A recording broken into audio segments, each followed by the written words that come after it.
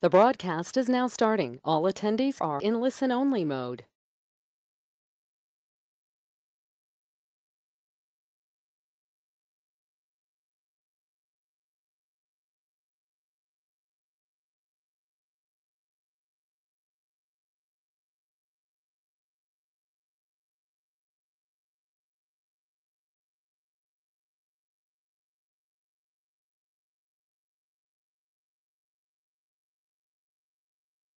Good morning, afternoon, or evening, depending on where you are in the world, and thanks for joining us for a webinar on the newly published book, Active Coral Restoration, Techniques for a Changing Planet.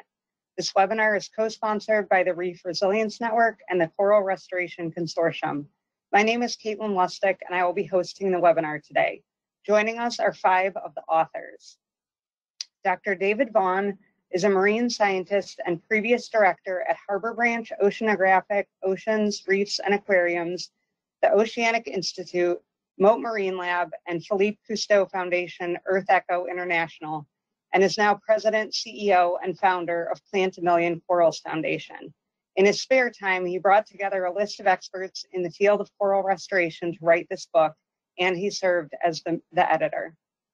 Ken Nedimyer is a founder of the Coral Restoration Foundation and Reef Resilience Reef Renewal International. When he is not traveling and setting up reef restoration programs throughout the Caribbean, he works in the Florida Keys, developing new and innovative ways to grow and outplant 20 different species of Caribbean corals. Dr. Sarah Frias-Torres is an oceanographer and marine ecologist. She leads the Coral Reefs program at Vulcan Inc. and the Paul G. Allen Family Foundation, focused on coral reef restoration adapted to climate change. Her prior work includes leading coral reef restoration projects in the Indian Ocean and coral reef conservation in Florida and the Caribbean. Jake Kheel is a sustainability innovator, author, and award-winning documentary filmmaker. For 16 years, he's confronted social and environmental challenges in the tourism industry as Vice President of Sustainability of Grupo Punta Cana in the Dominican Republic. And Dr. Tali Vardy has been with NOAA Fisheries since 2012 and is a co-founder of the Coral Restoration Consortium. She earned her PhD at Scripps Institution of Oceanography and graduated with a master's in conservation biology from the University of Pennsylvania. Along with the entire Coral Restoration Consortium leadership team, she has published 6 priorities to advance the science and practice of coral reef restoration worldwide in restoration ecology. Next slide, please. Before we begin, I would like to go over a few housekeeping items. Today's webinar is being recorded and will be 1 hour and 30 minutes. There will be a question and answer period at the end of the presentations. There are 2 ways you can ask questions. You can use the question box anytime throughout the webinar to send questions, and we will keep track of these for the end of the presentations. Or you can raise your hand during the question and answer session, and I will call on you to ask your question during that time. You can raise your hand by clicking on the small hand icon on the toolbar next to your name. If you're having any technical difficulties, such as trouble hearing or seeing the slides, please type a message in the question box and we'll try to help you resolve the issue. Next slide.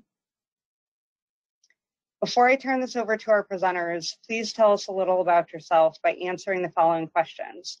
First, what is the focus region of your work? I'll give you a few seconds to respond to the question and then we'll share responses.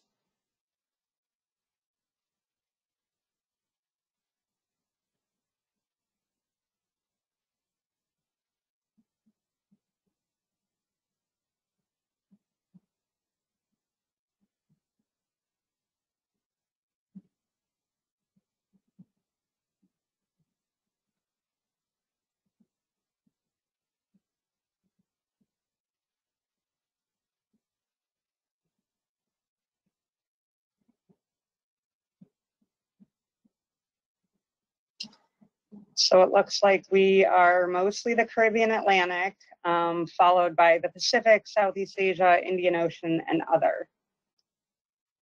And the second question relates to the type of work that you do.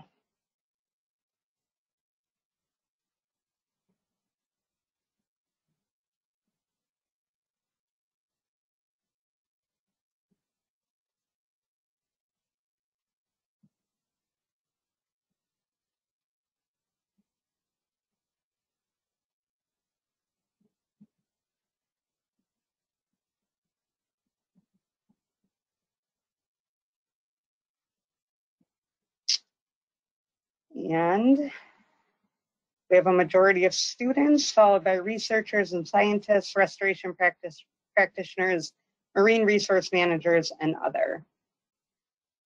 Thanks for participating in the poll. And with that, I'm going to turn it over to our first speaker, who is Dr. Dave Vaughan. Well, thank you very much, Caitlin, and thank you all for watching this webinar. This is about really our big evolution now in coral restoration of moving into what we call active coral restoration. And even though I'm the editor, I'd like to thank also my 72 contributors and 23 chapters for helping to put this together. Next. And one of the things that I'd like to show off is the cover of this book. And in this cover, I chose the Fragments of Hope with Lisa Carnes in what she has done in Belize, as there are too many pictures now in many places of what the corals used to look like to what it looks like just a few years ago. And here, and in many of the other case study chapters, you will find pictures and documentations of how we can turn that arrow around. That picture at the top was the first elkhorn coral you can see there near Laughing Bird Cay. And just 6 years later, that's the same elkhorn coral you see in the foreground on the left, and the other staghorns that were planted, and all the fish that are in that same spot. Please see some of the other chapters besides the Belize chapter in this book when you can, to see how things have gone, the before and after pictures, the correct direction. Next. And for most of you who know Dr. Ruth Gates, this book, she passed away during the writing of it and was going to do one of the chapters. So I've dedicated this book, as many of the other authors know, in memory of Ruth Gates, who many of you know her enthusiasm and dedication, especially to the evolution, assisted evolution of corals. And I'd like to dedicate it to her, as well as to all of those who contributed to these chapters. Next. The foreword, I'm very blessed and pleased that Philippe Cousteau wrote. And part of it really simplifies in that this beautiful garden, underwater Garden of Eden that we were used to, that there is hope for the future. And also to all those people who's on the shoulders of giants, we made this giant step, and it's our sincere gratitude. Next. Who's this book for? Well, it's for really active coral restoration. It's a timely one that is more of the active restoration technology that's described in one of the chapters of what is active versus passive. And it's the 600 pages of those 72 authors contributed, with over 250 color photographs included, which makes it a little bit expensive because of all those photographs. But also at the end of this webinar, we'll give you the chance here and also at Reef Futures meeting to get a 30% discount from the publisher that you'll see in the chat box. So who is it really for? Well, it's actually for all of those categories you just saw put up in the poll, for practitioners, research scientists, research managers, aquarists, volunteers, students, and policymakers. So if you are any of those people who see in this colored portion or in any of those categories in the poll, this book is for you. Next slide. Well, what's not in this book? What's not in this book is a very important omission, and that is it's not a substitute for combating climate change, but it is a stopgap to be able to be a two-prong approach, to be able to restore and contain the ecosystem processes while we are trying to combat climate change. Hopefully there are thousands of people that are working to stop the overuse of our resources by burning fossil fuels out of control. And it's also will be the kind of technology needed so that once we come to our senses and stop the stressors, to be able to build back something that still exists, not just for the species of corals, but for the hundreds of species of fish and the thousands of species of invertebrates that call and require a functioning coral reef as their homes. So there's a lot of things in this book. It goes for an introduction of information. It also talks about the biological portions. It also is new and emerging methods. It also goes over with those biological things, everything from hatcheries, sexual reproduction, land-based, field-based nurseries, and all of the concepts and procedures that you would need. And near the end, we have 11 case studies from around the world, 11 countries, case studies written by multiple authors who show what the good and the bad and even the ugly of hurricane damage can do to a system and what works for other communities and other locations.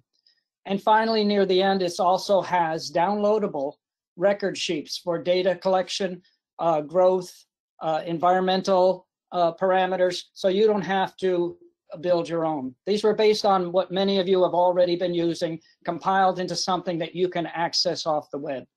Next.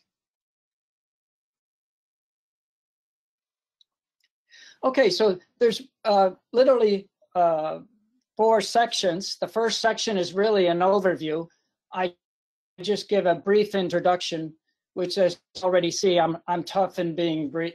It also has a wonderful chapter that was put together in Australia for the Reef Restoration meeting there. Adam Smith, Boz Hancock, Nathan Cook, and also myself put in a history that was presented there that is nice to know.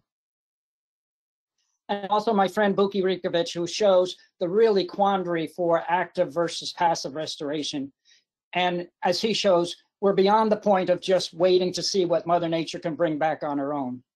And then finally in that chapter, a nice classical study that shows the history of really Ken Nedimyer in his move from live rock farmer to live coral farmer. And I'm going to turn it over to Ken to make that presentation. Thanks, Dave. And now we'll pass it off to Ken. Well, thanks a lot, Dave. The chapter of the book gives a fairly detailed history of how I went from being a live rock farmer to a coral farmer. And even though I only have a few minutes to share some of the stuff, there's a lot more information in there, and you should look at it when you get a chance. I want to start with, next slide, please. Start with this quote from Stephen Covey. It says, begin with the end in mind. That's the short version. The long version's up there. This is from his book, 7 Habits of Highly Effective People. And the idea is, you know, you start with the end in mind. And for me, my journey to start the restoration business was based on a lifetime of being in the water. I had been diving all through the Florida Keys and elsewhere, and I knew what a live coral reef looked like. So I knew what my end goal was. Next. So shots like this were common in the Florida Keys when I first started diving in 1969, 1970. This was not the Florida Keys. This was a picture taken just a few years ago. But there were pictures like this. There were scenes like this throughout the Florida Keys. Next. Pictures like this and some of the reefs. Next. Fields of staghorn coral in places where, you know, today there's nothing at all. So I saw this. This was what I grew up seeing in the Keys in the early days. Next. So this is actually a picture from Phil Dustin at Careysport Reef. And I started diving at Careysport Reef in 1973, a year or two before this picture was taken. And I remember just an amazing place where the coral grew right to the surface, and it was just as thick and as big as you can imagine. And it was just a mind-blowing place. And you know, I couldn't get back there soon enough, and it was beautiful. And there was other reefs like that throughout the Florida Keys, but things happened. If you're familiar with this picture, you're familiar with the next ones too. Next slide. And this is basically a 30-year progression of what happened at Careysport Reef, going from 1975 to 2004. And I was living down here in the Florida Keys at that time, and I saw this all happen, not just at Carysford, but throughout the Florida Keys. And it was enough to just, you know, shake me to my core and move me out of my comfort zone. My comfort zone was I was a tropical fish collector, so I spent a lot of time in the water, and I saw a lot of different reefs, and I saw a lot of different reefs die, and I said, I got to do something about this. Next. So my journey began at this live rock farm, and there's a long story behind that, but I don't want to go into it here. But, you know, it was in the early days, you know, so it was just a live rock farm at the beginning, but we had an exemption in our live rock that we were allowed to harvest that settled on it. So that became the nucleus of our initial nursery. As I mentioned in the chapter, when I was starting out, the internet was in its infancy. There was no Google. You couldn't just Google coral restoration or anything like that and find anything. There was nothing out there. So we had to kind of be creative. We had to figure out how to do it with what we had.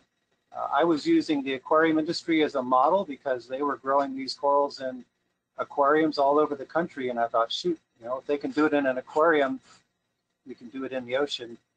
Next. Like everywhere else in the world that people have tried to do this, we had our own set of challenges here in the Florida Keys. We had hurricanes to deal with, lobster trapping, all kinds of different things. In our case, you know, pretty much the only place we could do a nursery was out in the middle of the sandy fields in deeper water. So we had to figure out ways to get the corals out of the sand and just figure out ways to get things done. Next.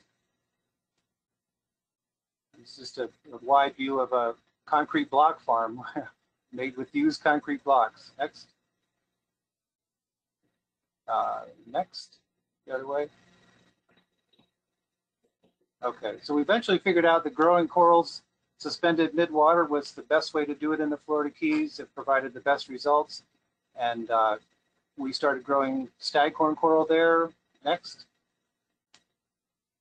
And the other way.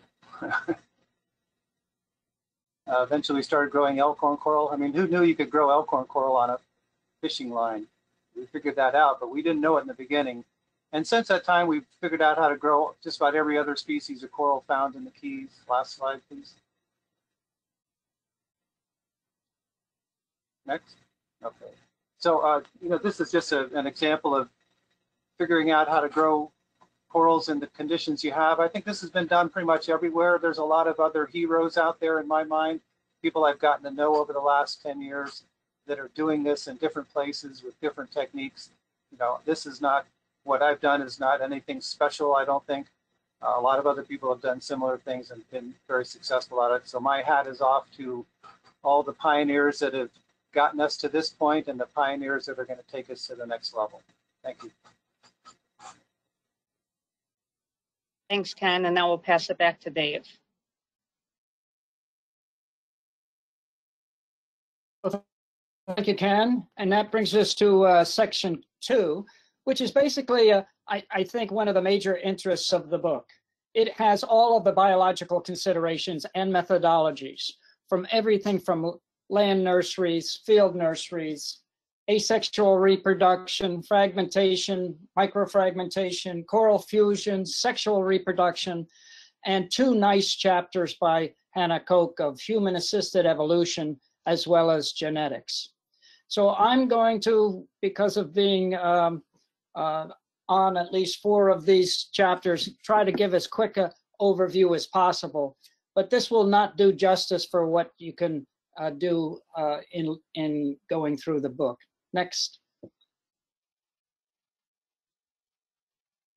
Okay, and my background was marine aquaculture of clams and oysters and shrimp. And in all of those instances, you had 3 different types of systems that were always included: a hatchery, a nursery, and a grow out. However, the nursery could either be a land nursery or a field nursery or both.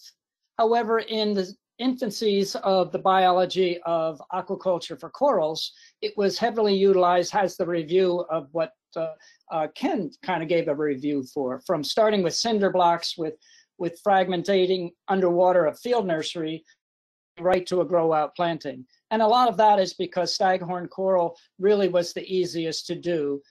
And it was thought that the hatchery technology and also utilization of massive corals was too hard, and that a land nursery or a hatchery was way too expensive.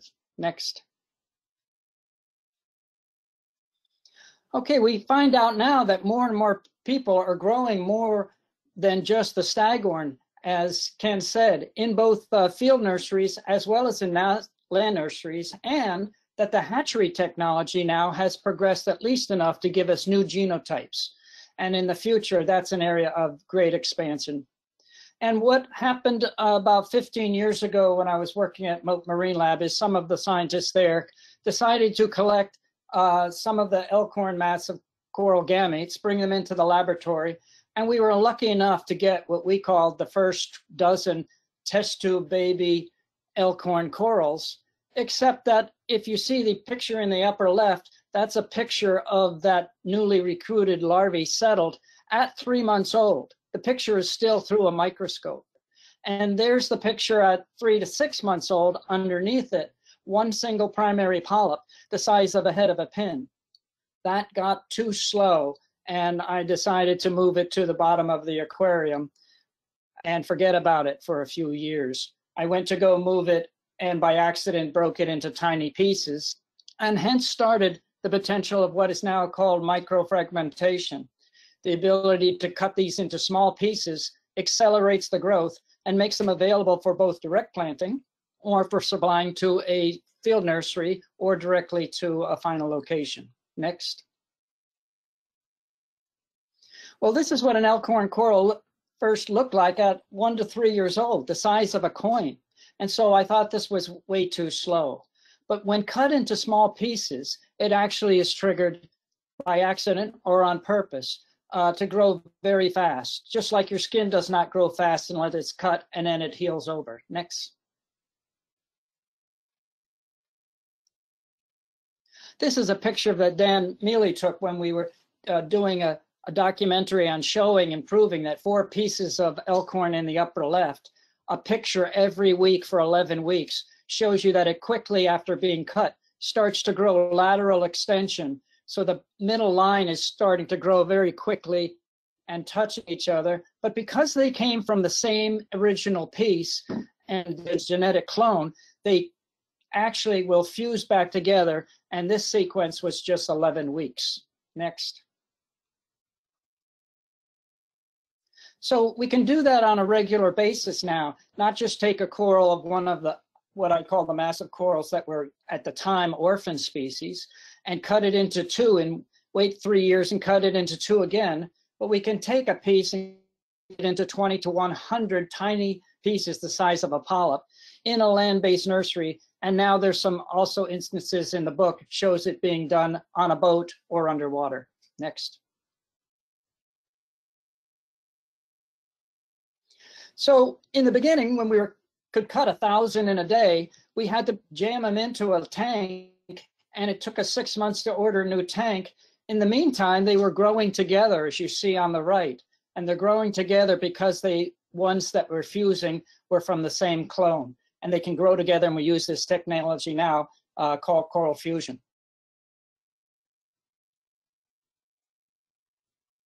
Just a quick sequence, ones that were planted in 2014, the size of a large pizza, growing together in just 2 years, and recently with documented by Dr. Hannah Koch that 85% of these planted here in the Keys actually spawned at just a few years old. Next. And so now we know we can use all 3 sections, a hatchery, a nursery, and a grow out. And in other aquaculture, whether it's clams, oysters, or fish, you may only need 1 hatchery that can supply 10 land nurseries, and 10 land nurseries supply 100 field nurseries, and then each of them plant out 10,000, and that's how you get to scale of 1 million. Next. And one last picture I wanted to show of the great chapters on genetics and assisted evolution that Hannah Koch wrote, and this shows all those sequences being put into place using resilient-based coral restoration and actually being able to cut fuse and collect the gametes and start a next generation in the life cycle of a graduate student. Next. And now we move on to section 3. And this is also an exciting one because it's case studies from around the world, from Belize, the Seychelles, Israel, Mexico, Australia, Costa Rica, Indonesia, line items Kiribati, also a nice one about hurricane impacts, also one about Bonaire, and also Punta Cana. We're going to hear from 2 of these case studies, and starting with the Indian Ocean with Dr. Frias-Torres, and also right following her, the Punta Cana story by Jake Kheel. Thanks, Dave. And now we're going to pass it off to Sarah.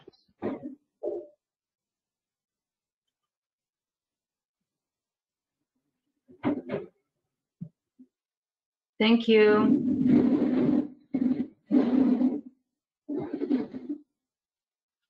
Thank you, everyone. I want to acknowledge the book co-authors Claude Rabaret, Fanor Montoya Maya, and Nirmal Shah. Next.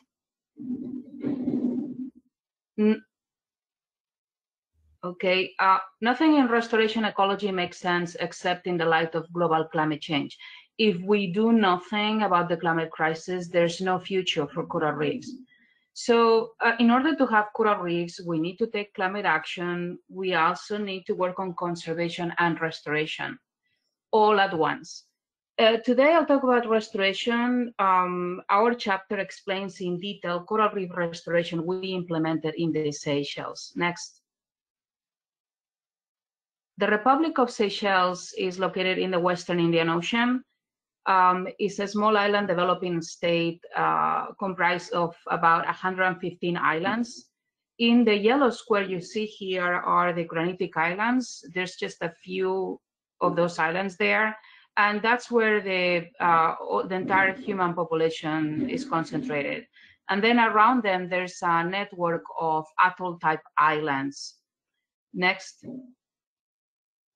The granitic islands have granite structures above the ocean, and then these are replicated underwater, in addition to having coralline rock. So there's no limitation of hard substrate for corals to attach to. Next. In 1998, there was a global El Nino combined with the Indian Ocean dipole, which is the El Nino for the Indian Ocean. And that was a major coral killer because it triggered coral bleaching that resulted in killing 97% of the corals in the granitic islands. The good news is that 3% of the corals survived. And then in 2004, there was the Indian Ocean tsunami. So whatever dead coral structures were left, they were wiped away by the 9 tsunami waves. So the granitic islands of the Seychelles, in many locations, they went from a situation of high complexity, high diversity and structure in coral reefs to just an empty barren.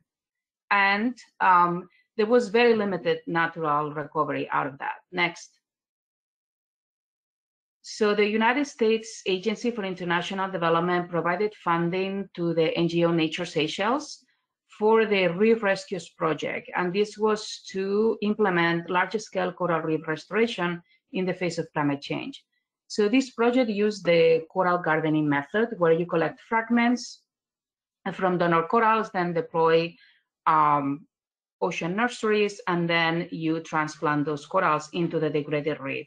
We implemented this large-scale project in Kuzan Island, which is the smaller island in the center left of this image, which is also a land and sea reserve. So there's no obstructions and no interference from human activities. Next. So in this island, there was a small section of the coral reef that was not affected by the 98 El Nino, and this became our reference healthy site. We used the information in this site to determine what was our goal in terms of restoration. So that means species composition and abundance and distribution. Next.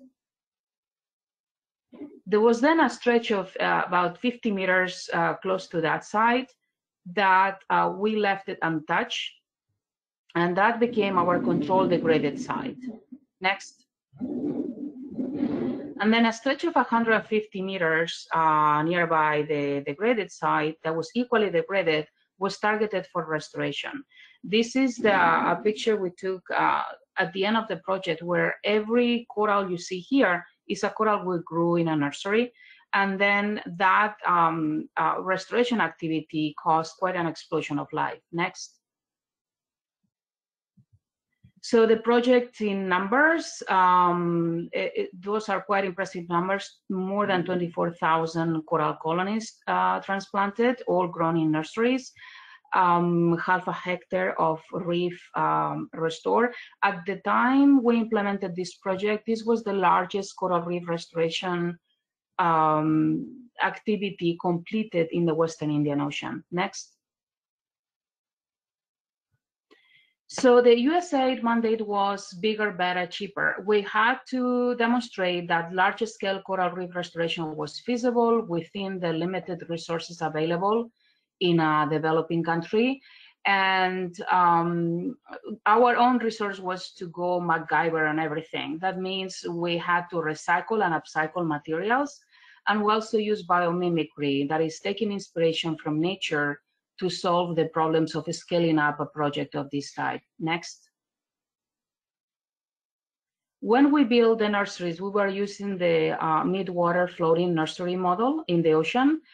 That means first you need to anchor the nursery. So we were using anchor bars at 18 meters depth in the sandy bottom. That's in the nursery site. And then we use recycled jerry cans as buoys.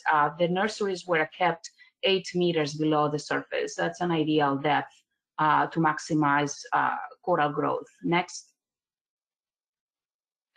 So for scale, those black lines, those are the anchor bars. That gives you an idea how big these rope nurseries were.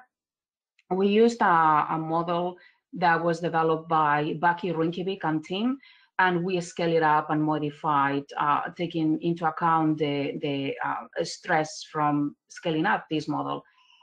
Rope nurseries held about 5,000 corals each, and we had 8 rope nurseries total. Next.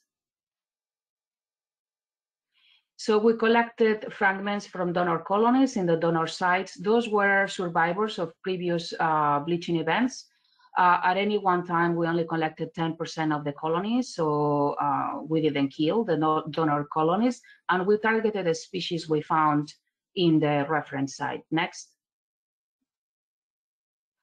We work with quite a diversity of species. 90% of the 24,000 plus corals we transplanted went to the Kuzan Island site, and they were all branching and tabular species. And then the rest of the corals, including the massive, submassive, and encrusting, went to a secondary site that was a small shallow bay within the premises of a 5-star hotel resort. Next. So when we had the fragments, the coral fragments were about thumb size, and very quickly we could attach them to the nursery ropes. The process was to untwist the rope, stick the fragment, twist the rope, and then next, the living layer of tissue on top of the coral, the cynosar, grew over the rope. So the corals attached themselves to the ropes. And this was a major savings in time, effort, and money in a project of this scale. Next. We also built net nurseries. We took advantage of a fat fishing aggregation device that crashed into Kuzan Island, and we repurposed the material to build these net nurseries. They were 12 by 12 meters square. And so we use those mostly for the encrusting and massive corals. Next. Obviously, we had to clean the nurseries, make sure that the corals were not grown over by fouling. We use high-tech tools like toothbrushes. And then we also enlisted the help of our friendly fish. Next. And then after 6 months to a year of growing in the nurseries, we then transplanted the corals into the degraded reef. We developed a unique mix of cement that was developed by Claude Reveret, and the deliberate method was a chef pastry bag. So you do this about 25,000 times and you have a brand new coral reef. Next. We discovered that the net nurseries and to an extent the rock nurseries became floating ecosystems that recruited endangered species. Next. And also very useful species that will clean the biofouling for us. Next. So deploying GoPro cameras, we discovered that the nurseries with the highest abundance of the unique fish community that recruited were the nurseries we have to clean the least. Therefore, those became self-cleaning nurseries. If you build them correctly, the fish community will clean the nurseries for you. That's a great discovery. Next. Then when we passed the 10,000 corals transplanted, we found a new problem.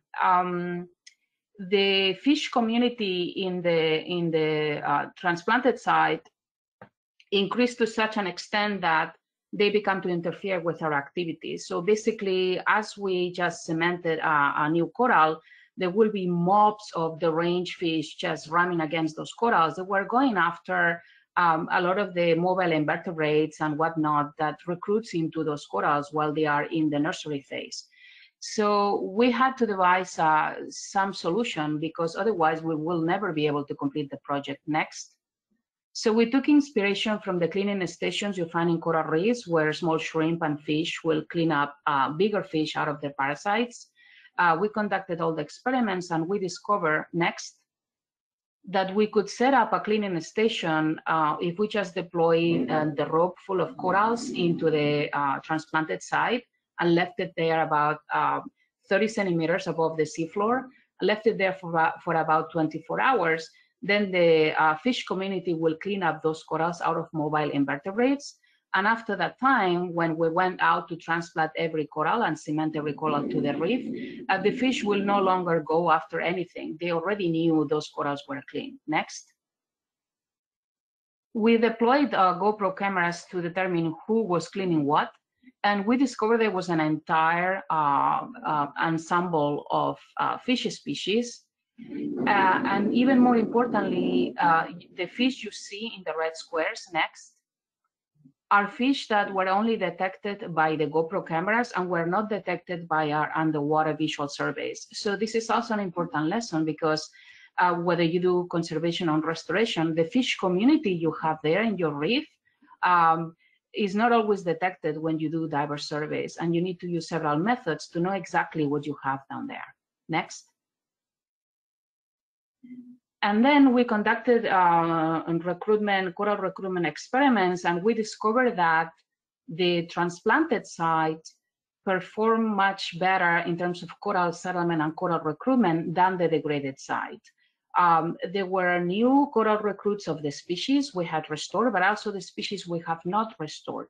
And we think this is because we were using quite a huge number of corals to restore this site, 24,000 plus. Also the size of a transplant, transplant colonies were about 20 centimeters in diameter, so that's the size of a football. The density of transplanting, so we were using about 4 corals per square meter, and also the species composition. So our transplanted site became very attractive for new corals. The rest of the chapter explains also other restoration projects. We targeted giant clams. We also did quite a lot of capacity building and training. And we also explained the next challenges and lessons learned and next steps we need to take in this kind of coral reef restoration. Next. So we conducted all the work from this teeny tiny boat. And this means that big projects can come from small boats. This was possible because we had an extraordinary team of scientific divers. They were rotating every 3 months. And like the monarch butterfly, they completed the journey of coral reef restoration in several generations. This work was funded by the United States Agency for International Development, United Nations Development Program, and the Global Environmental Facility. You can email or tweet me if you have any questions, and thank you for your time.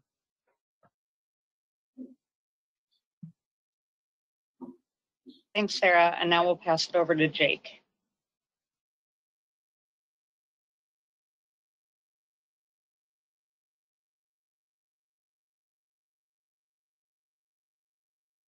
Okay. Hello, morning, afternoon, and evening to everyone. Can you hear me okay? I'm going to present the case study for Punta Cana Resort and Club in the Dominican Republic and our history with coral restoration in the Dominican Republic. And just some background, I am the Vice President of the Sustainability for Grupo Punta Cana. We are a resort development company in the Eastern Dominican Republic. We've been around as a company for 52 years, and I have been in Dominican Republic for 16 years and working for the company, looking for solutions to many types of sustainability challenges. And degraded coral reefs are one of our larger challenges.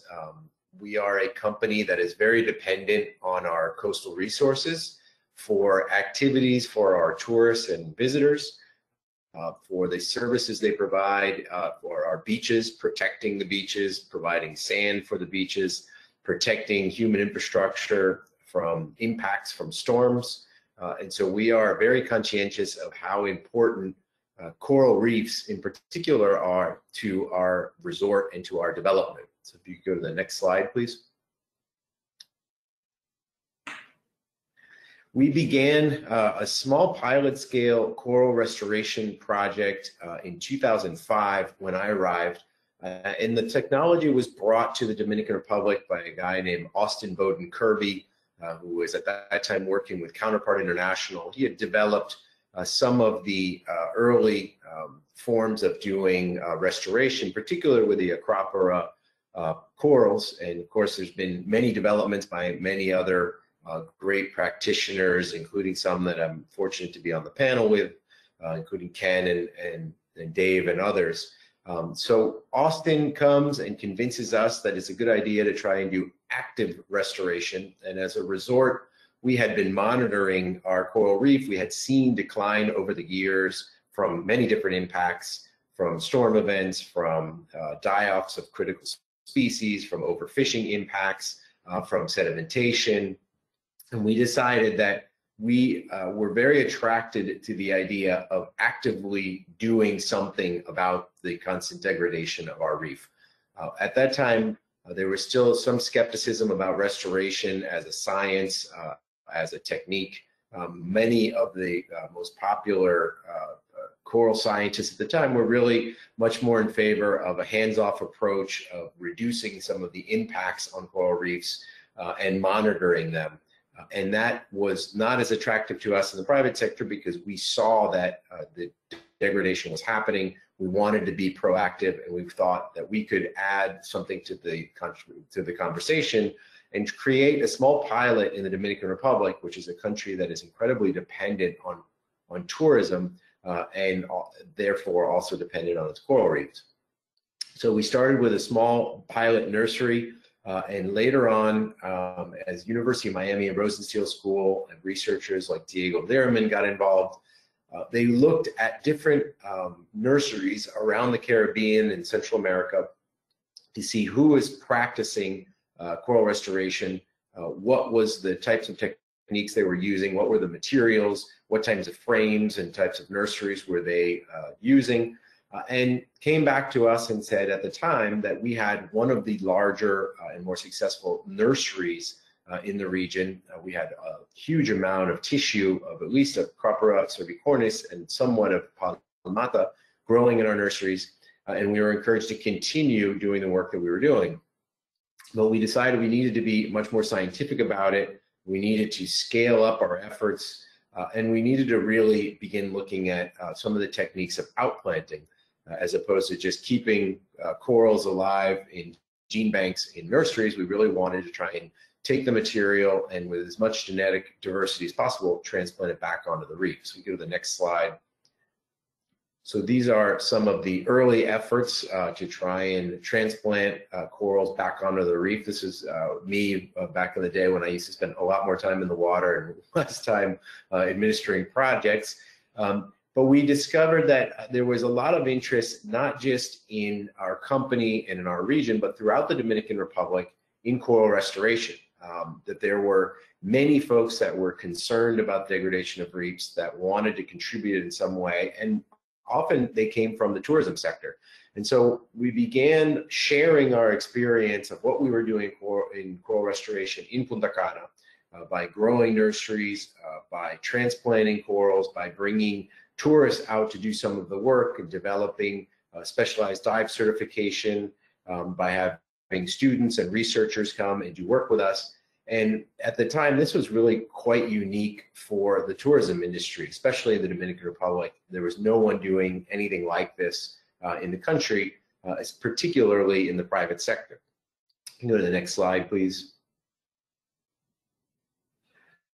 As we continue to expand our efforts, we found that there was also, in the enthusiasm of groups joining into coral restoration and wanting to help, there was also quite a bit of informality in how people were doing it.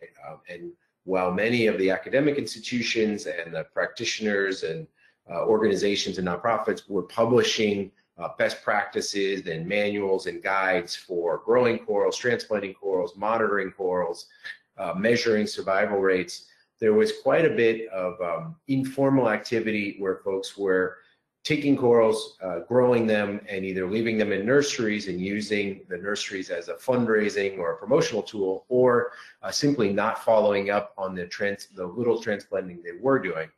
And so as we began to train new entities in the Dominican Republic in coral restoration, we thought it was important to try and bring up the standards of restoration.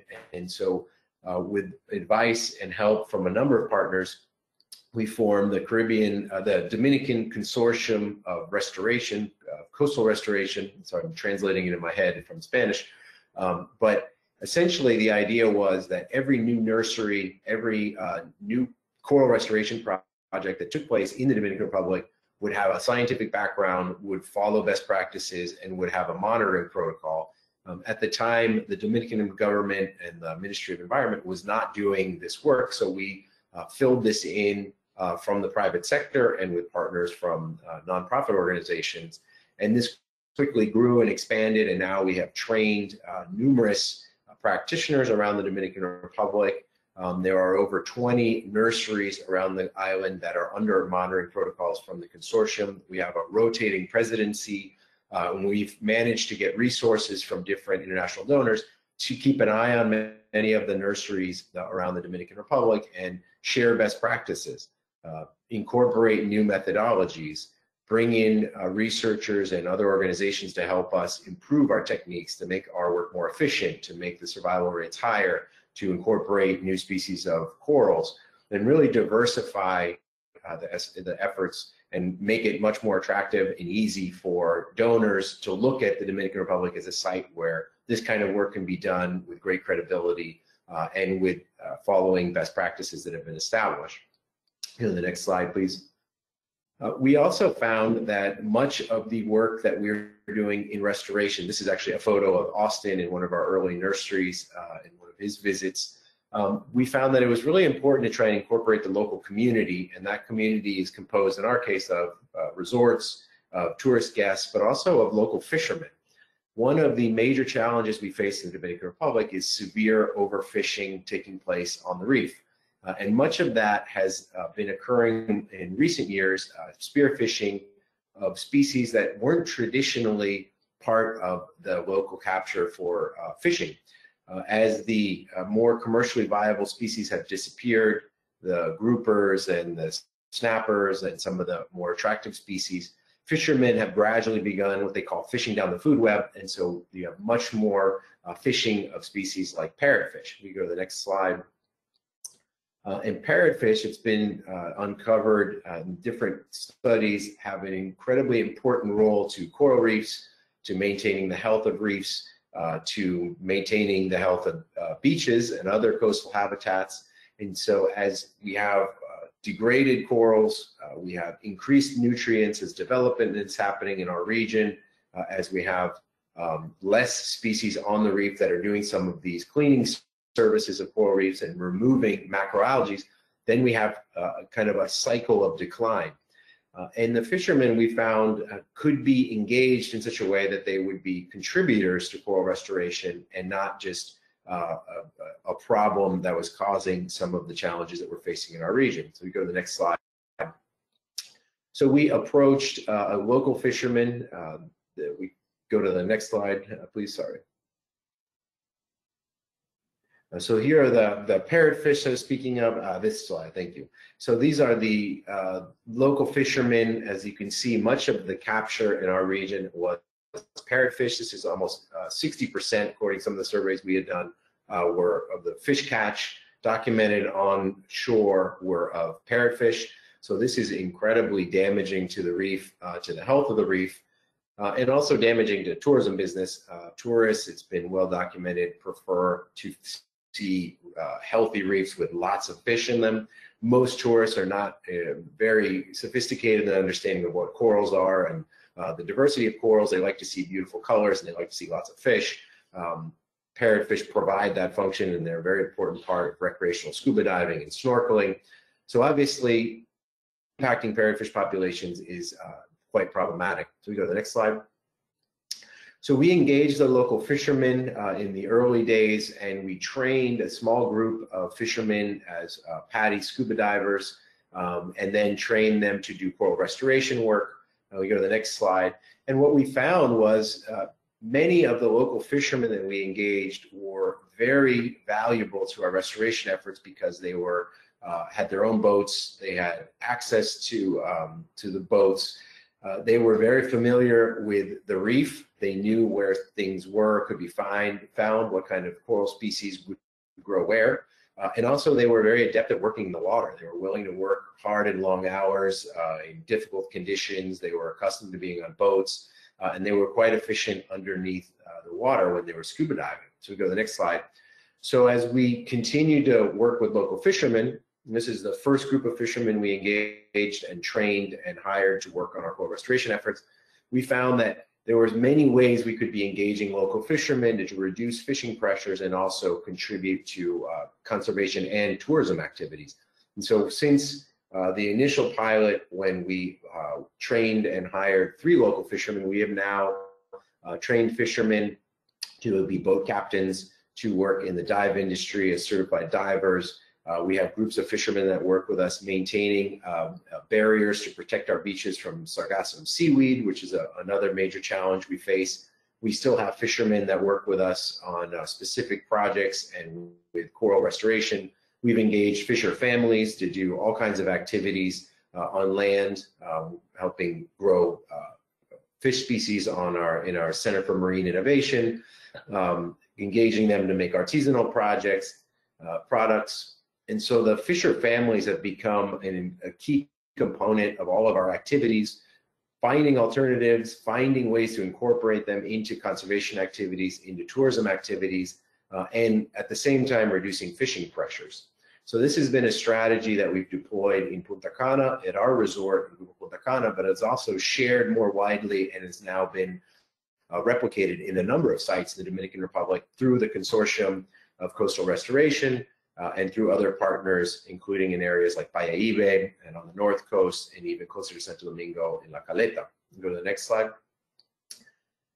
As we've continued to evolve our coral restoration efforts, we realized when we started that the main species we were working with was Acropora serpicornis, which at the time was one of the few endangered species corals.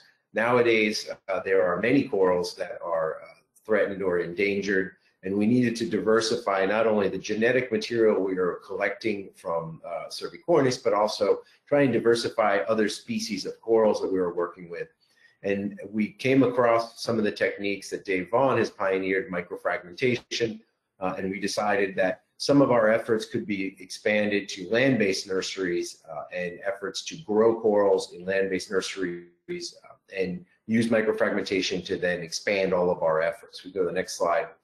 So our Center for Marine Innovation, we created about 3 years ago, and that center was set up to expand our restoration efforts, incorporate new techniques, continue to work with the local community, and continue to advance coral restoration in the Dominican Republic. You can go to the last slide, please. Thanks, Caitlin. So this is our nursery, which is currently in restoration, in renovation. We're expanding it considerably through a project that we have with the Caribbean Biodiversity Fund, an ecosystem-based adaptation project. And this is part of our efforts to continually look for new ways to contribute to the protection of not only our coral reefs, but coral reefs in general in the Dominican Republic, using the private sector as an ally and as a important actor in the efforts to restore coral reefs. We go to the last slide. So I'm just honored to have been able to present a little of our work in coral restoration. There are some pioneers on this panel that have done amazing work, and we are really pleased to contribute to this book, a chapter on the work we've done in Punta Cana, and pleased to help continue expanding these efforts and collaborate with folks that are on this webinar today. So thanks so much. Thanks, Jake. And finally, we're going to pass it off to Tali now.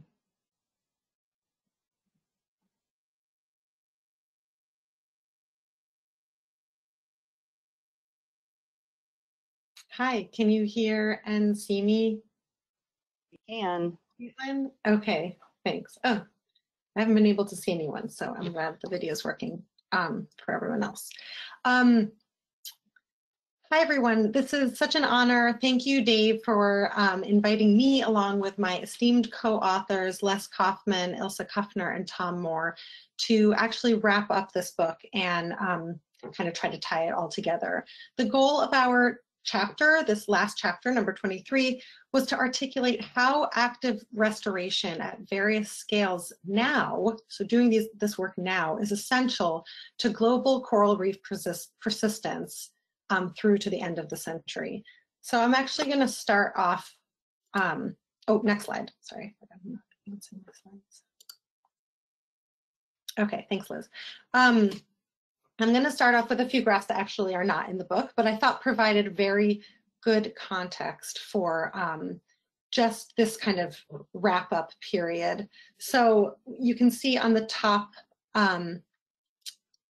left there, that's just a figure showing sea surface temperature with rising emissions, both with a high and a low emission scenario. You've all seen these graphs a lot of times. On the panel below, you can see three lines that kind of go to the top. Those are the percent of high frequency bleaching. So basically what this is showing is that if corals don't adapt, they will all be experiencing these high frequency bleaching scenarios. Sorry, this has nothing to do with adaptation yet. This is just the percent high frequency bleaching under low and high emission scenarios. The only kind of, sorry, I'm having a little trouble seeing my screen here. One second, and I'll be a little more articulate. Okay, low emission scenario with adaptation is the only way that corals can kind of get past the high frequency bleaching that we are likely to see in the future.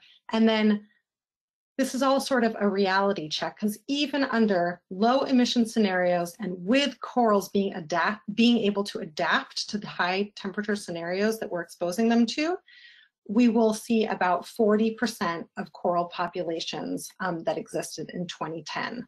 So again, this is a reality check that kind of no matter what we do at this point, the coral reefs of the future aren't really going to look like those pictures that Ken showed in 1975 or earlier in the 1900s for sure. But we do have to do all of this work now in order to get there. Advance the slides, it's the same slide. Yeah, thank you. So there's, this is another image from this paper by Joni Kleypas and 21 other leading scientists called Designing a Blueprint for Coral Reef Survival. I just wanted to highlight next that reef restoration is really one component of the vast number of things that have to happen. Obviously, climate change is the big one, but all the rest of those green pie pieces are traditional coral reef management. Restoration is one component in red, and the purple elements are ensuring climate-ready coral populations, so doing things like assisted evolution. So all of these components are necessary. Here we're talking about active restoration, and it's very important, but there's many other things that kind of go into the picture. Next. Okay, so this is really the entire chapter in one image. This graph really illustrates 4 things at the same time. Certain types of restoration projects are appropriate at certain scales. So you wouldn't assume that you are restoring complex coral reef ecosystem processes if your restoration is only tens of square meters big. The other thing that this graph shows is that all types of projects have value, right? So even a very small restoration project, you are providing perhaps tourism, jobs, money to a local area, or sustaining a local culture if that culture is very attached to that local ecosystem.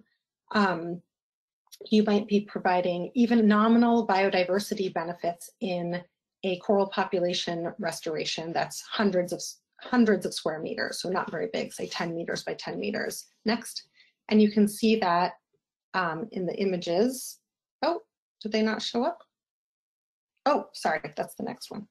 So yes, on the left, thanks Liz, on the left of this graph, this is really where we are now. These are the restoration projects that happen now are really still in the kind of single species, branching morphology, asexual propagation stage of restoration. That's really the vast majority of restoration that's happening across the world. And it looks kind of like this image that I've showed here from Puerto Rico, a planting that occurred and then about 5 years later of a crop cervicornis. So this is wonderful. This does have biodiversity benefits, and this is really what's happening now. Next.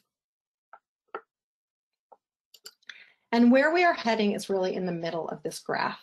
So doing things like trying to sustain a coral population from extinction. So building a coral metapopulation across thousands of square meters, improving fishery habitat, building reefs so that they actually protect the coastlines behind them and the people that live behind them.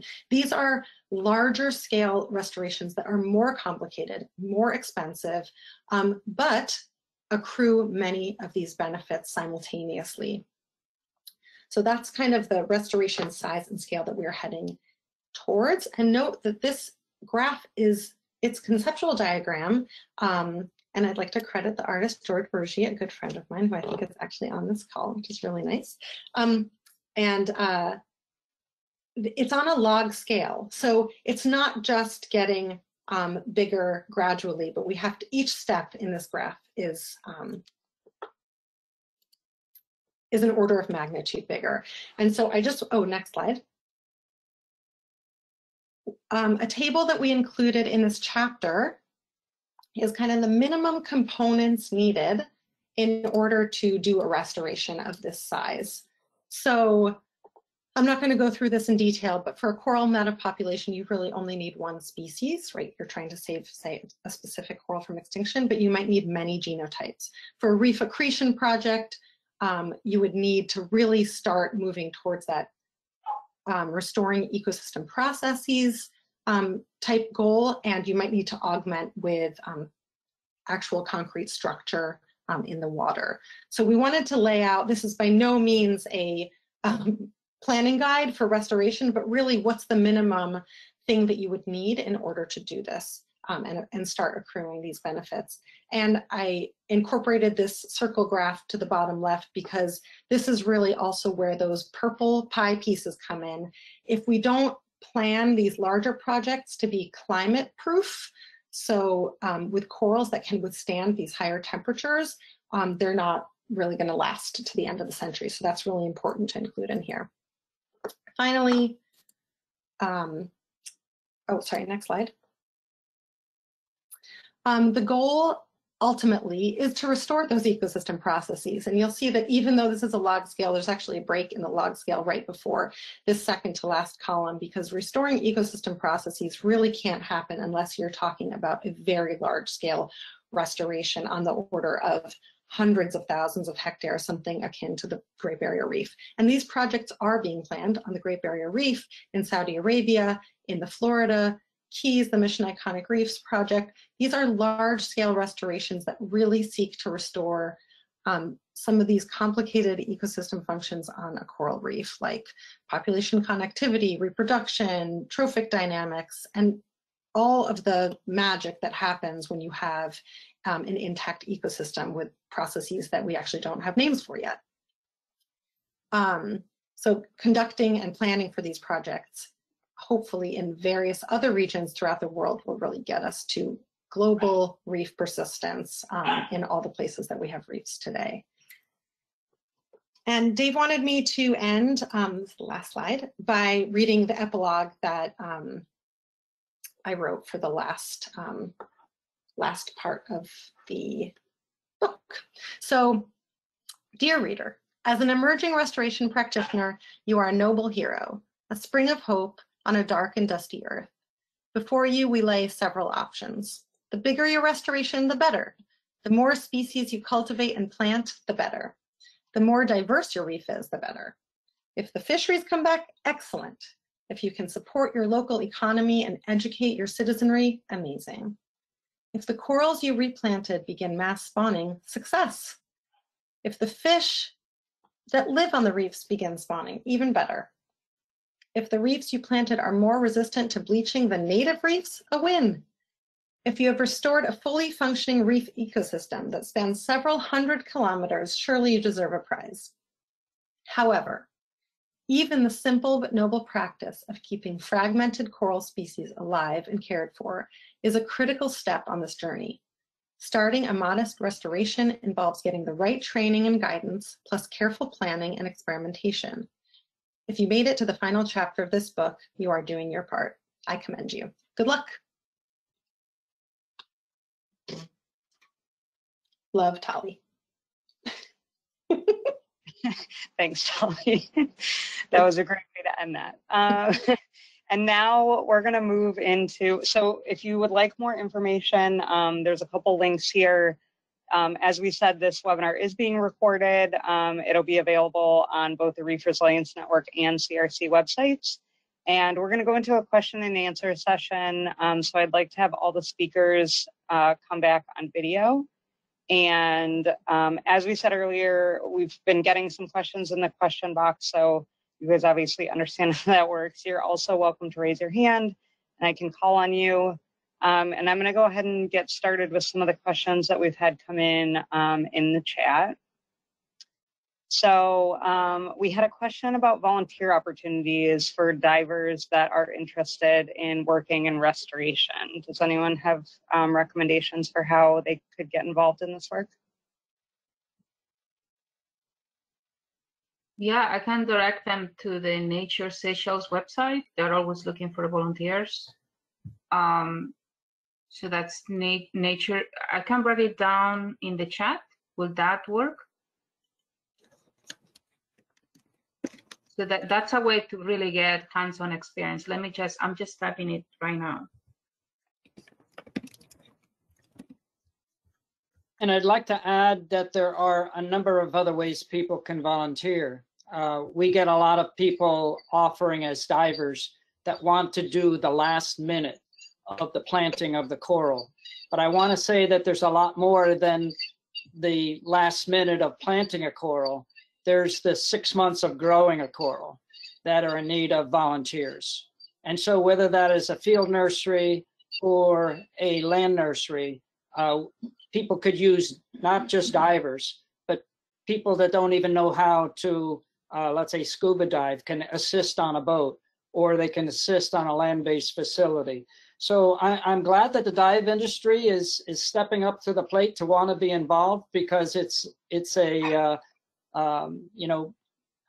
basically tourism that is dependent on diving, having a good reef, so they should be involved. So should the commercial diver equipment manufacturers get involved, but also the general public as citizen scientists, students, and volunteers can also get involved. Check in with your local restoration project, wherever that is, and see if you can sign up either as a student volunteer, a diver, or any type of service work. I will also add, if you want to volunteer as a diver, the most important thing you can do is really improve your buoyancy skills.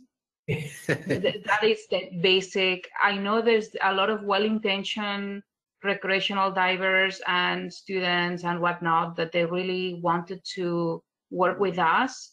But if you are a yo-yo diver or you're constantly scourging the bottom, I'm sorry, but this is not good for the corals. So if you really want to volunteer when it comes to scuba diving and doing restoration, just really improve to the max your buoyancy skills, and that will go a long way into what you can do to help corals. Okay, thanks. We have a couple of sort of practical questions coming in for Sarah. People asking about the recipe for a cement mix and then how you actually outplant using cement, and if there might be references that you could point people to that would give them more information about sort of the nitty-gritty of how you conduct this kind of restoration. Yeah. So the recipe, the unique mix that was developed by Claude Reveret, we decided to give it free to the world. It's published in our toolkit, which is also referenced in the book chapter. So that's the easiest way to do it. When I finish talking, I'll send a link to the toolkit, but again, I think it's better also that you get into the book. Basically, very quickly, it uses marine Portland cement and then a component which is a colloidal based component. It's called Sikacret. What's important is the proportions. You mix this with water. The main reason is that it's cheap to do. You can find it in a small island developing state. And also it delivers the cement in a way that it doesn't wash away once you deploy it underwater. And the next question was?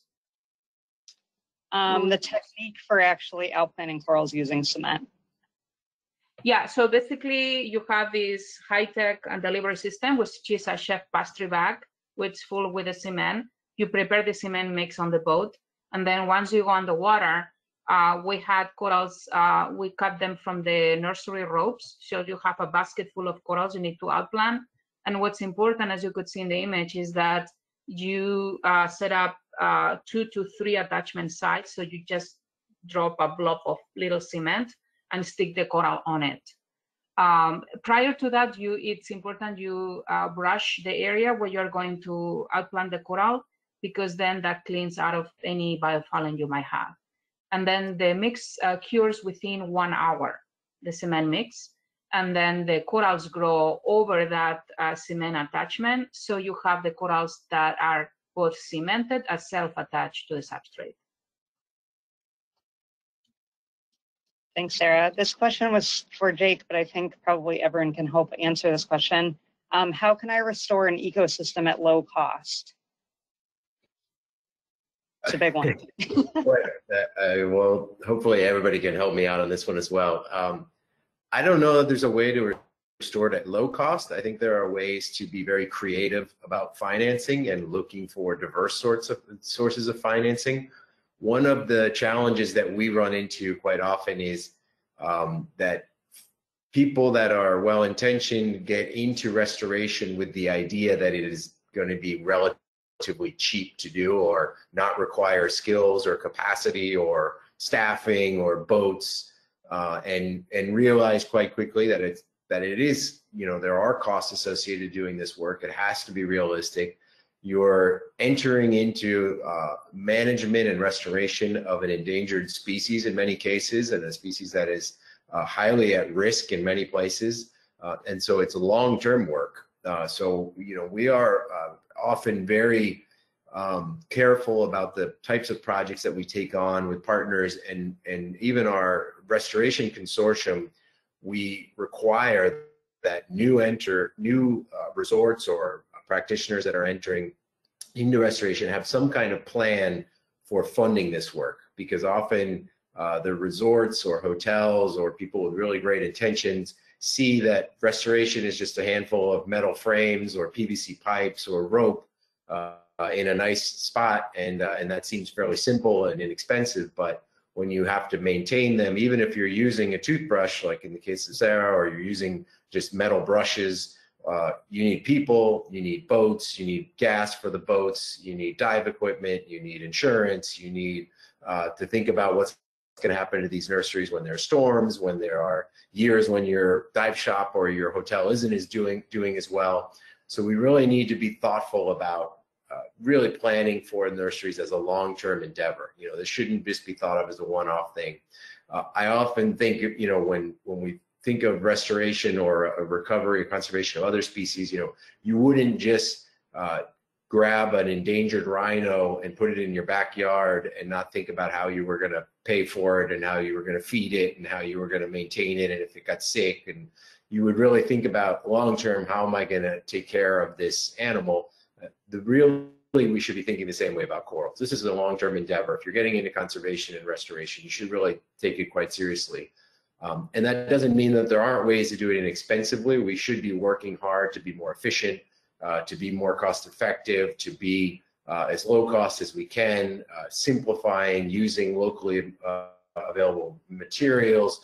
As Sarah mentioned, being very MacGyver. I think Dave is kind of an expert at doing things with on low-cost basis. But let's not undersell what this work requires in terms of cost. So I think that's a key lesson. I think we're getting better all the time at finding new sources of funding from private sector, from donors, involving new sectors in financing this work with social impact investing. In Mexico, we've seen insurance schemes. We've seen all kinds of ways creatively to finance the work. But I think it's very important to be very honest and transparent about what this is gonna take to really scale it up in a big way.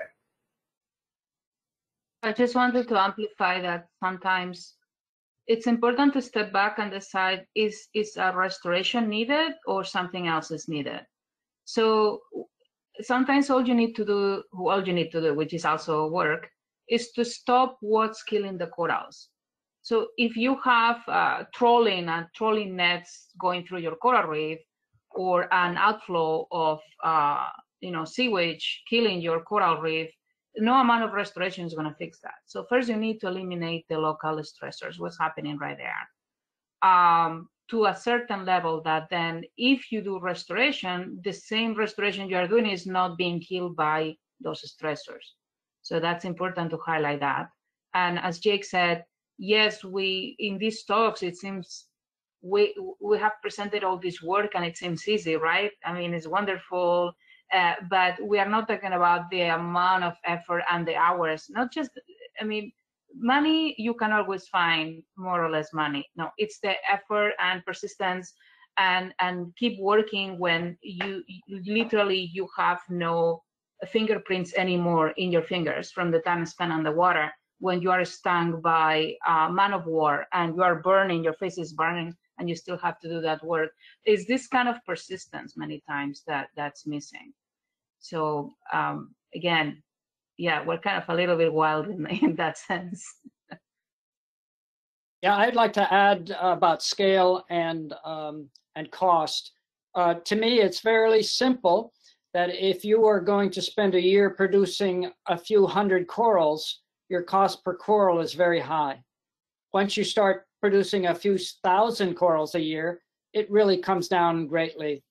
And if you can, with the same facilities and the same people, start producing tens of thousands of corals or better, all of a sudden your prices drop from starting at $1,000 a coral your first year to maybe $100 a coral your second year, and maybe $25 the third year. And in many places like Belize and Mexico and other places, they have the cost down to a few dollars a coral planted, and they do it by expanding the use of also of fishermen. Stop making scientists plant corals. make it so that it is a labor, local divers, volunteers, and fishermen doing the work. I think Jake showed it very well that those fishermen have their boats, they know how to dive, they know where it is. They're the most efficient.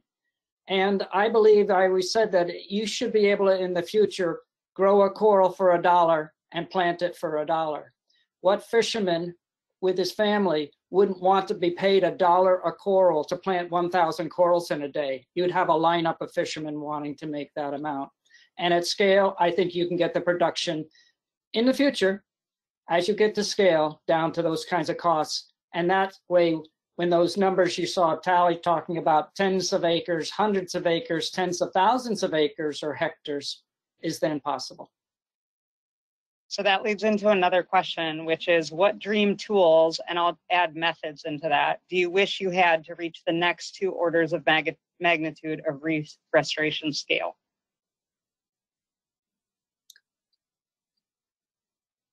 Well, I could have just- my wishes here. Sorry. You want to go? I would say that for us, a lot of it is just, Dave sort of mentioned, you know, you have conservationists or scientists.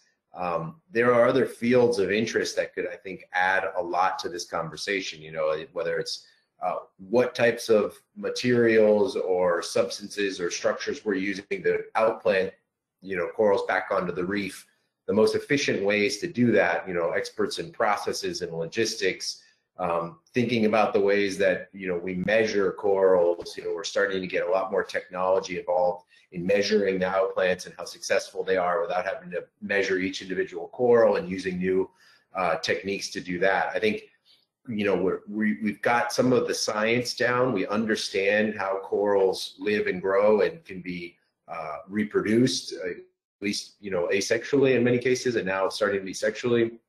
But I think, you know, there are pieces of this process that we could turn this into much more of sort of a factory floor of coral production, and have, you know, a lot more volume and a lot more scale to this by adding other fields of interest to the area. That would be my suggestion, because I feel that often, you know, we're tinkering in an artisanal scale, and if you bring in sort of other expertise, you might be able to scale this up much faster using different materials and different areas of expertise. Yeah, I was just going to add that some of these new technologies have been invented and are kind of operating on a small scale.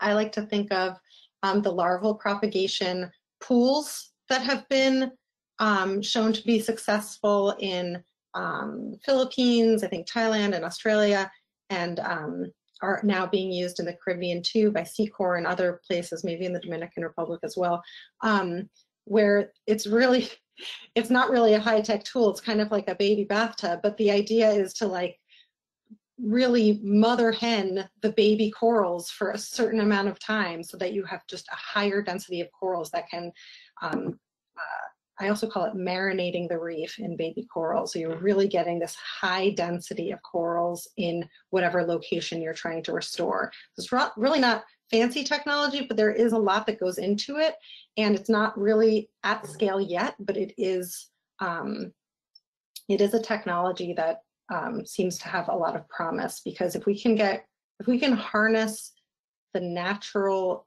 ability of corals to spawn so many babies and just have more of those babies actually survive by protecting them over those first few weeks, maybe a little bit more over the next months and years than we're used to, we can rebuild coral reefs a lot faster than tinkering with one coral at a time. That I think that's kind of the technology of the future. I think Sorry, go ahead. also out there for other industries. You know, the shrimp, fish, clam, oyster industry scaled up 40 years ago by implementing specializations. Not everybody had to make their own equipment. You don't have a corn farmer necessarily running a lab for, you know, genetics. You buy corn seed from a hatchery, or you have a number of land nurseries. Everybody doesn't have to have a land nursery or a hatchery, but we need to share in the scale. Like one regional hatchery making genetic diversity could supply 10 land nurseries that then supply 100 field nurseries that supply thousands of corals to be planted. This we should just learn from existing other engineering of aquaculture species and not just think coral is alone. And then second, we can learn a lot, I think, by the new types of ocean exploration equipment that is a little more high tech, but being made for the future. And whether that's monitoring, ways to utilize ways to monitor an entire reef that's been planted, not just a single coral at a time that's been planted. Those are two big things I think would advance the industry. Yes, I'll add, so adding to what David said, is the concepts of automation and chain production that is missing here. It is true that it seems we're very artisanal, but the next step, what David is saying, is adding this specialization, which is part of the chain production concept. So yeah, techniques and technologies we can always develop more, but I think what's also missing here is that this specialization becomes an income producer, a livelihood for the people involved there. So the job of actual coral reef restoration technician becomes an income generator for the local communities. And we can use the model that David was talking about, where not everyone needs to grow their own nursery. For example, there's a centralized coral nursery, just to call it that way. And then just the job of putting those corals into the reef, it generates money for the people doing that. It's an actual job. So it no longer relies on having grants or having just volunteers, not to demean what volunteers and grants can do. Obviously, they're important. But if we want to do this in a much larger scale, in a sustainable manner, we need to have these income generation opportunities for the people involved in the process. Thanks. We have so many great questions and we're not going to have time for them all. So I'm going to ask one more quick one and then we want to do kind of a little wrap up. Does anyone have any advice on creating relationships with local stakeholders, such as hotels or local fishermen? Yeah, I just want to mention one thing that has always been apparent. There's a Japanese a university in Japan that actually has been studying all types of species of natural resource restoration projects. And they have a project called ILEC. It was basically called the acronym for Involving Local Knowledge. And if you don't involve local environmental knowledge, their studies have shown for over 30 years that a restoration project, no matter it's reforestation or fisheries, it's not going to be successful. So you must engage the community. You must engage it so it's them that is being a part of it, them having ownership of it, and them being able to continue it long term. If you don't involve the community, you're destined to fail. So I will add. Okay. Go ahead. Know your community. The fishers, they always know the ocean, they always know the fish and the coral. So that's the first point of contact, be in good terms with them. And then know the uniqueness of the community you are. We discovered in Seychelles that if we wanted to spread a message of any kind, you had to talk to the taxi drivers in the island. Because as they were driving everybody else, they will explain the story. So that was our approach. First taxi drivers we talked to, we said, we're doing this project in the island. This is what we're doing. This is what's going to happen. And within about a couple of days, everybody in the island knew who we were, what we were doing. And so again, know your ecosystem, but always the first point of contact has to be the fishers. They know everything about the ocean. Okay, Dave, I just want to give you a second to let people know where they can buy the book, and then we're going to share a coupon code in case people have to jump off right at 1:30. I don't want people to miss out on that. Yeah, thank you. You can buy it through Amazon or through the publisher, J. Ross. And the publisher is offering for people on this webinar a 30% discount on that code that's going to be shown in the chat. And also, we will be doing the same thing as a plug for Reef Futures. For those who can attend the Reef Futures meeting in December, we are going to sponsor a cocktail reception for the authors of the book. So people can come and ask the authors a question, maybe get them to sign their chapter, and have a one-on-one there at Reef Futures, and we'll also offer a 30% discount at that time. But I just want to leave with one other thing, that this is hope. And I hope that all of you, in reading this book and in another 5 years, can be writing your own book to show the new technology that hopefully will develop in the future from what we've laid out and started. Please use this as a car with wheels that works, but I expect to see race cars being developed in large scale in the future, and do it well.